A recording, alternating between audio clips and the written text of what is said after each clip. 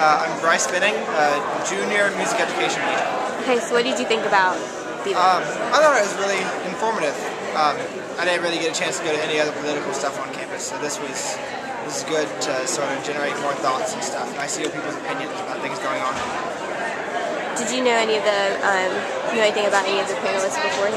I didn't. Okay. What's your name? Demetrius Miles. Your class? Huh? What? How old are you? Yeah. Chemistry major, senior. And you watched the Indina's Place?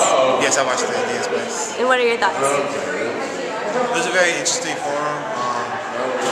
We got to learn a lot about how politics help shape elections and different things like that, and the views that the journalists themselves have on how they portray different types of candidates and how what the public perceives is not exactly what the journalists perceive at the same time. So.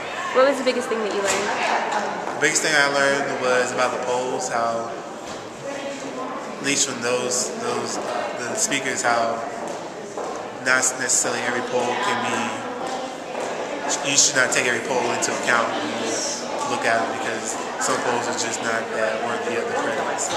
Anything else? That's it. Okay, your name and Michelle Rojas. I'm a senior digital information design major. I think the most interesting thing that they made points about was how technology has revolutionized like the way journalism is presented, and how that's changed like political campaigns and elections, and how they cover that, because our generation especially so used to the immediacy of information because of technology, because of the internet. So it's going to be interesting to see how that continues to change over time and how that's changing journalism. Anything else?